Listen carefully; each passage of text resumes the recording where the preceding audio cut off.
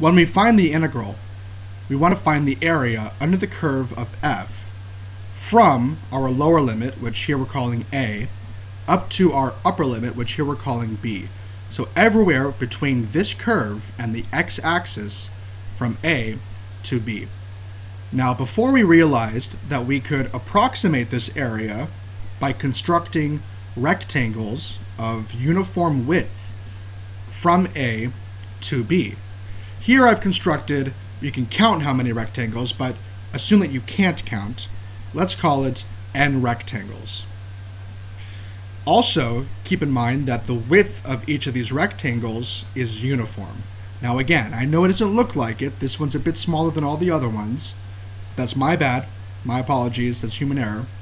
We're going to call this uniform width delta x, because it's x2 minus x1, which is the same thing as x3 minus x2 or x4 minus x3. It's just the distance between each of these x values that define these rectangles. So, if we were to actually find the area of each of these rectangles, well, the first one, since we're using a left-hand Riemann sum here, look at the left-hand side, we're going to go from x sub 1, which is a. So we have f of x sub 1, which is the height of that rectangle, times the width of the rectangle, which is delta x. Our second rectangle has a height of f of x sub 2, and the width is, again, delta x. I'm going to do this all the way up through our final rectangle, which has a height of this one right here. Now, if the last one is x sub n, then the second to last one, the penultimate column, should be x sub n minus 1. It's one less than the nth. X sub n minus 1 times the width, which again is delta x. Now, I'm going to use algebra notation here to realize this as a sum from 1 through n minus 1. And from algebra 2, we know that we can represent a sum by capital sigma from n, we're going to call something I, from I equals 1 up through I equals n minus 1. And we're taking the sum of each of these function values. So what this means is we're taking f of x sub 1 plus f of x sub 2 plus f of x sub 3 all the way up through f of x sub n minus 1, since that's my upper limit right here, multiplied by delta x. So here is our algebraic notation for the sum of the areas of these rectangles, assuming that we have n rectangles. However, this still isn't all that accurate, because there's all this space in here, there's space right here, there's space right here, it goes over a little bit right over here, and this still isn't a perfect area under the curve. Well, how can we make it even more perfect? By adding more rectangles. So if we were to add more rectangles, we'll add another one in here, but there's still all this space over here, so we can add another rectangle right here. But there's still space, so we can add yet another rectangle on in here. And just as we saw with the derivative, take a look at what we're doing to each of our rectangles. We want to add more and more and more rectangles in here. Well, when are we going to get infinite accuracy? When we have an infinite number of rectangles. So imagine an infinite number of rectangles in here. What does that mean about n? Well, if we have an infinite number of rectangles, and if n is the number of rectangles that we have, or n minus 1, that means that n minus 1, or n, is going to infinity. So how do we realize that in our notation? Well, we want to show that we are going to take the limit as n approaches infinity of the sum from I equals 1 to n minus 1 of f of x sub I times delta x. But that's not all. things get even cooler. This is really awesome. As a number of rectangles approaches infinity, what happens to the width of each of my rectangles? Well, consider this. If I were to double my rectangles, what would happen to the width of each rectangle? Well, it would decrease by a factor of 2. We would halve the width.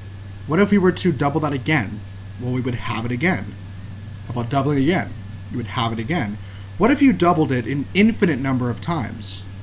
Well, that means that you would have to halve it an infinite number of times. And if you have an infinite number of rectangles, what ends up happening is that delta x is going to approach 0. So let's write this out. As n approaches infinity, delta x approaches 0. Well, algebra doesn't really have a way of describing delta x approaching 0. I mean, when you found slope, you found delta y over delta x, the change in y over the change in x. And then when we took the derivative, we tried to find the slope at one instantaneous spot right here. And to do that, we had to find the change in y over the change in x as both of those approach 0, or the slope at one specific spot.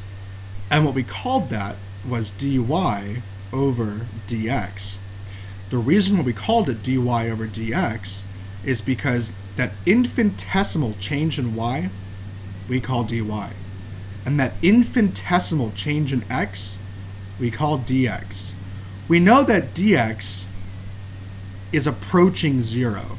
We know it can never actually be 0, but we'll let the limit approach 0. So as delta x approaches 0, in calculus notation, what we call that is dx. In other words, these little changes in x, the width of my rectangles, are so small that you would never be able to perceive it. It is a sliver. It is so infinitesimal that we don't even see it's there. We call that dx. That's what dx is. It's a sliver. It's an infinitesimal change in x. So this delta x here is going to become a dx. Now this f of x sub I, we're not going to worry about that. We're going to call that f of x. Now here's the cool part. The infinite limit of the sum. We're taking the limit from 1 to infinity. That's an infinite sum that we're taking. We have a really cool way of notating that, and that's with the integral sign. So this whole limit as n approaches infinity of the sum from 1 to n minus 1, or really this sum from 1 to infinity, if you will, that's what this means. It's an infinite sum. That's way cool. And we're going from x equals a up to x equals b. So what does this notation actually mean? This notation means that we are taking the sum of an infinite number of objects from this number right here up to this number right here. So here is our A and here is our B, and in between there are an infinite number of rectangles whose area we are summing. Now how do you find the area of a rectangle? Simple. By the height times the width. Well, the height of these rectangles are the function value at each of those infinitesimally small x values. And our width is now closing in on 0. It's approaching 0, and we call that dx. So lo and behold, we are taking the sum of an infinite number of rectangles whose area is height, f of x, times the base, dx.